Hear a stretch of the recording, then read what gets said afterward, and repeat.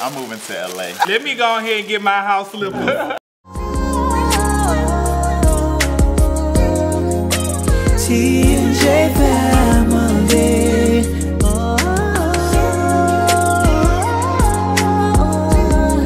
TERRELL JARIUS. There's nothing that we can do, 'cause I'm right here next to you. Yeah, you are family.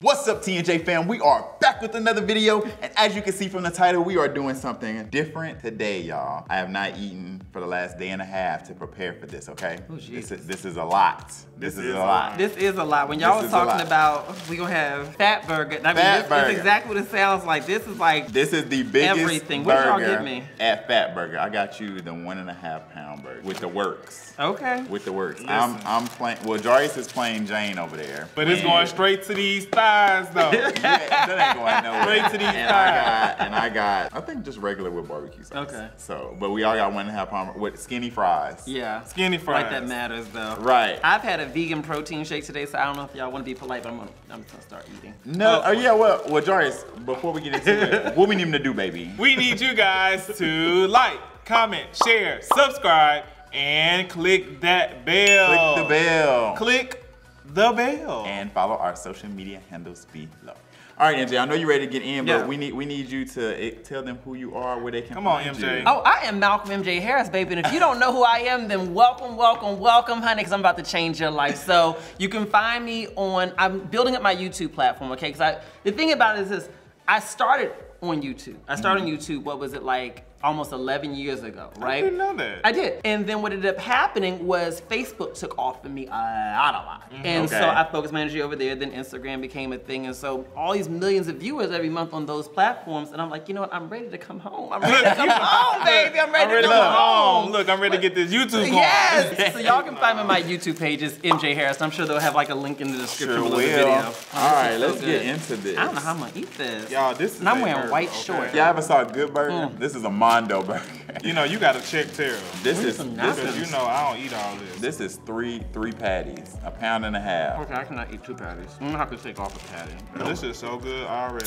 Y'all see I'm drinking my Coke? Let's go. That is sad. I guess we should have got napkins, but just go with it. I'm gonna tell y'all right now, I'm telling y'all too, Atlanta, get ready to lose them. I think that they need to be here in California. Why do you think we need to be here? It's California. Where else do you go to build startup? Where else do you go? California is where you come. LA specifically is where you come to reach audiences around the world. Stars are made here. Stars are made bigger here. And I just feel like, for me personally, being here changed my life. I mean, my audience has gone up like 1,000%. It's just because of all the resources. I mean, look at where we're at right now. Yeah. You know, like just the ability to shoot high quality content, the ability to be around other creators that you can collaborate with, the ideas you get being here. It's fabulous. I'll tell you, listen. I would be down possibly to move to LA, but y'all cost of living is high. I feel like I have to make it before I can move here because I want to be in Calabasas. Look. Well, come on out to Calabasas. I'd love you to join us out there. Yes, join us. Wait, I got to get my...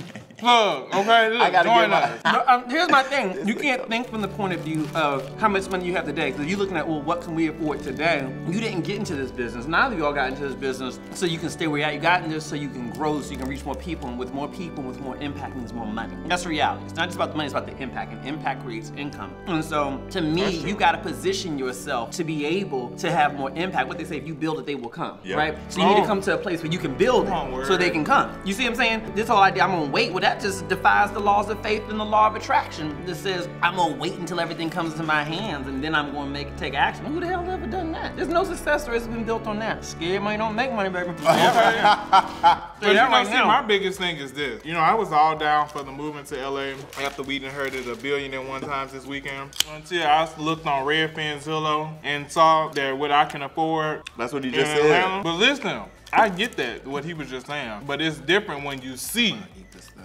what I'm gonna be living in until I make it. And I like my house. My house is big. Come on out. Let me tell you this. If you want to sacrifice, just for a little bit. That's a big sacrifice, MJ. My thing is this. Sacrifice. If you come to LA, y'all gonna be out creating content every day. You're not sitting in your house all day, every day. It's not just about that. Y'all gonna be creating content, y'all gonna be building relationships, y'all gonna be hustling. I get it. And I've lived in LA almost 3 years now. I'm on my 4th home. The first home I started with was a home that was very much so very reasonable and affordable based on where I was at that moment. Then got more coin. I said, well, let me move up a little bit. You know, I literally moved upstairs. I moved to the penthouse level in the building. And then I was like, well, this is nice, this is great. But let me move to another one, let me move to another one. You can move, you know, you can do that. So you can't think about what it's gonna be like in terms of how will your bills compare from Atlanta to here. It's about how will being here position you to make more money. I just don't want to be in no shack when I first come out here. I'm down for the move, but I don't want to be Ain't nobody living in no damn shack. I want you to consider this. People move out here every day with less skill, less education, and less audience than you guys, right? And they live just fine. So why would y'all be any different? Y'all, this burger is so good. It's so good. I'm trying to figure out how to lift it up and not steal in my white shorts. I'm over here killing it. I don't know. I'm just going in. Let me see. I'm killing it too. You know what? I'm gonna try. My little skinny fry. You know what? They could have, maybe because it's not hot. My fries could have been a little bit better. But then again, I ain't got no seasoning on it. You breaking it apart. I need to take off this bottom patty. No, I you can't eat 2 of these. Look, MJ said he's trying to watch that figure. You know, I he was just on Instagram talking about that peach. Y'all want to see my peach? Let me show you this thing. Look. Hold on. Come Do on you with see the this peach. thing with this? My phone in my back pocket. Look This at is why you eat 1 patty at a time. Because At a time? you need to eat this thing. Now let me tell you, husband hunting season is upon us, baby. Okay, I can lose it once I get him, baby. I get my married shape. But you know, listen. Until then, baby, I'm gonna eat 1 patty at a time. And then you got to do this photo shoot. Ooh, I'm not telling too much about the photo shoot, but I do have a very revealing photo shoot coming up. You gotta follow me to see that one. Follow me, camera. Look, follow me, camera. Let me ask you this. How, you know, everybody says that moving to LA advances your career, all that stuff, but like one thing that we have in the South, and you know this being from the South, is that Southern hospitality and stuff like that. And you hear all the time about how shady show business can be. Have you encountered that? Absolutely, without a shadow of a doubt. It's not everyone in show business. What I found in LA is that there are 2 lanes of people. The people who are really doing it, when I say really doing it, they're like people like you, people like me, like they're really about the business of creating amazing content, whether it's for TV, digital, it doesn't matter. And they are about the business of connecting with other people who want to do it or are positioned to do it or are really doing it. So if you're serious and you position yourself around those people, you will do just fine. Those are the action makers, those are the meeting takers, those are people who will make shit happen. Then you got the other group of people who just want to look like they're doing it. Those are the most shady ones, okay? Because they ain't got shit to bring to the table.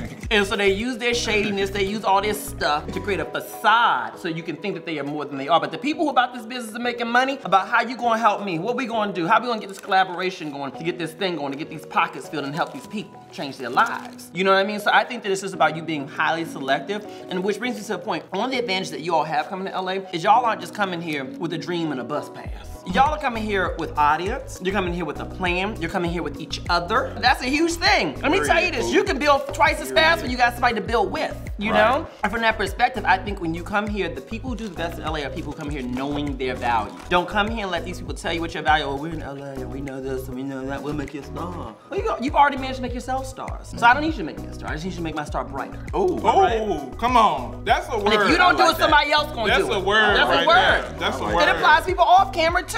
Listen, I'm going to get to where I'm going to. The question is, will you be along with me? Will you get some of this coin too? If not, baby, I can go on to the next person. I ain't gonna hold my breath waiting on your This weekend was like really eye-opening to the creator world. In what way? That there's people like us because you don't see it in Atlanta. That's a good point. But we also were able to see a different side of the creator life as well, and like their views on things if you're not up to a certain stature. Like, but let me ask you this. What does that have to do with you? It doesn't matter where you are. There's always someone who's gonna try to project their own insecurities, their own stuff onto you because of that. And here's the thing, that's a reflection on them and their insecurities. Because here's the thing, for me, if I'm a confident person and I'm comfortable and confident in what I hold in this world, in my position in this world, in my income, what is where you stand, regardless of how I perceive, what does that have to do with me? I don't have no reason to ever talk down to you, treat you as less than. What I have found is that those kind of people, especially in those spaces where they're trying trying to treat you as less than, they are coming in feeling very insecure. We have to recognize that. People struggle with insecurities, they really do. And so because they struggle with insecurities, rather than just owning, I feel insecure, I feel scared in this space, I feel small in this space, I'm gonna try to make other people feel small.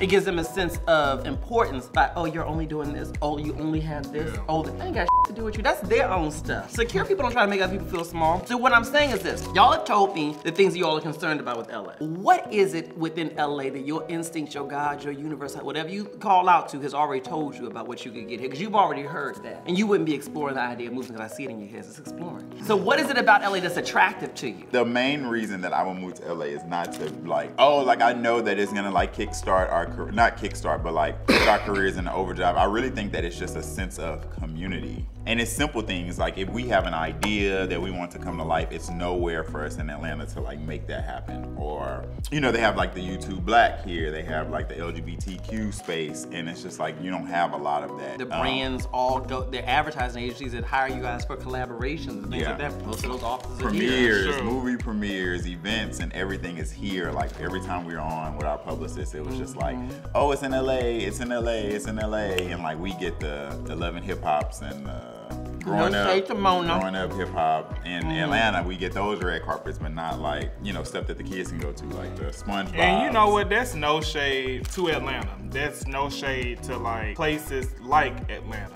It's just that Atlanta's very urban and very gay friendly, but very urban. And it's just like, you want more than that. Like I don't want to be put in a box. I don't want somebody to tell me that, you know, you're black, you're gay, so you appeal to that audience. Like, no, I have a lot to say. The thing that excites me about LA is just like, LA just presents the opportunity. It gives you that spark you need to like motivate you and keep you going. In Atlanta, because there are not so many people that like do what we do, you kind of feel like you're by yourself sometimes. That was exactly why I moved to LA.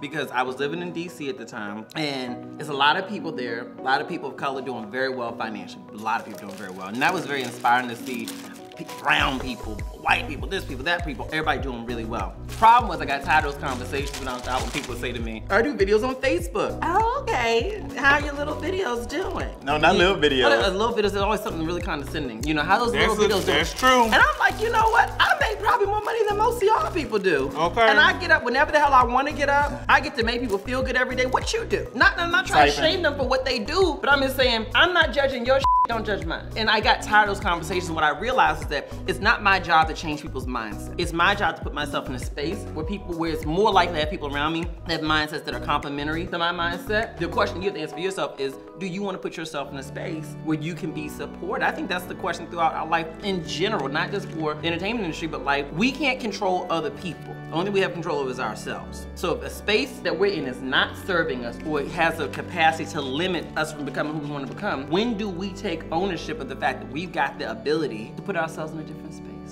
Y'all, I feel like I'm about to start, you know how you get that little shimmer down your spine? That little tingle.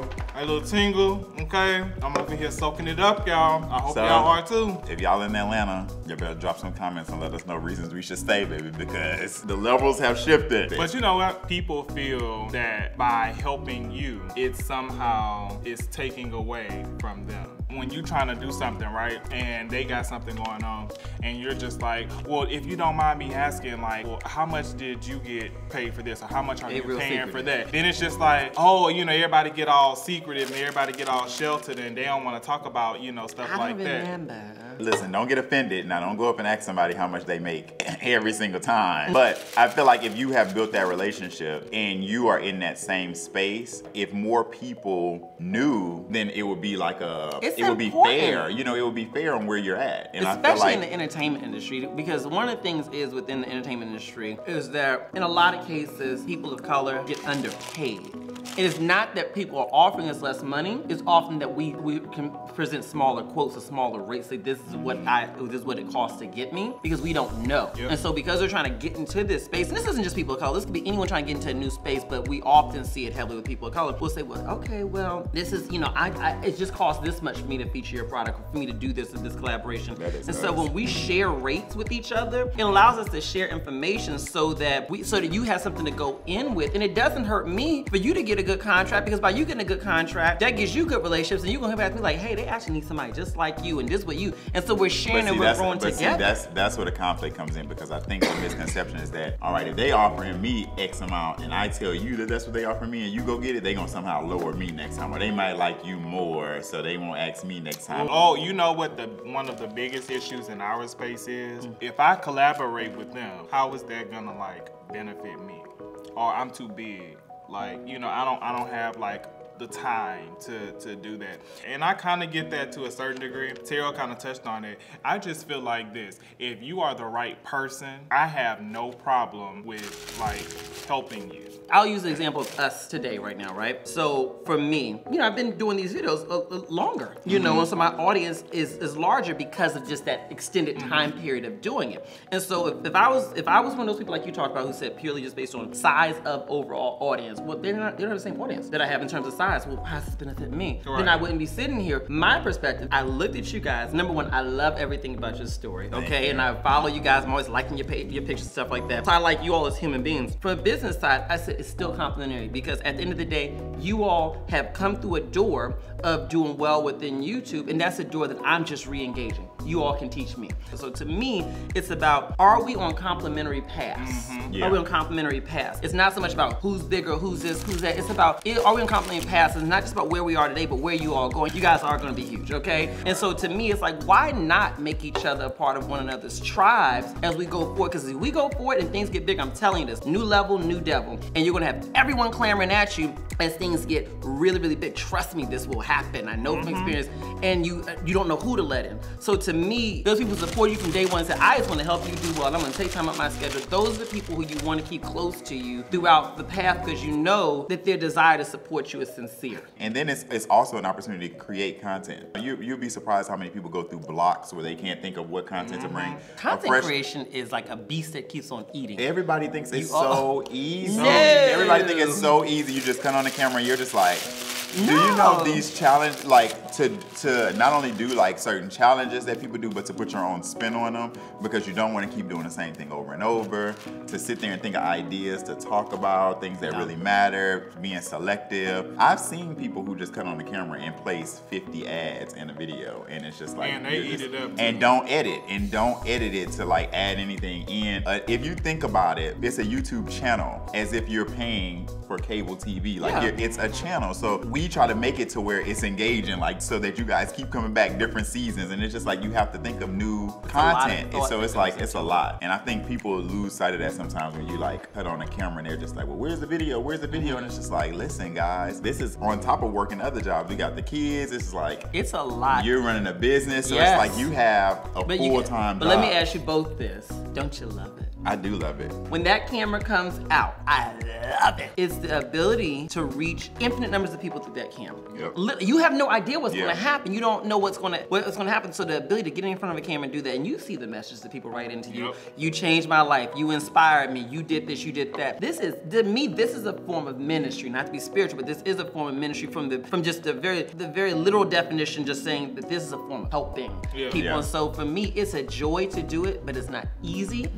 Work to do, and it takes consistency and dedication. Even though it's not easy, it becomes such a natural part of your existence. It's already a natural part of your existence that you don't even think about it. You know? At VidCon, we had a really good conversation with a pretty big social media person, and she shared some things that, I don't know about you, Terrell, but like, it like really put things into perspective for me.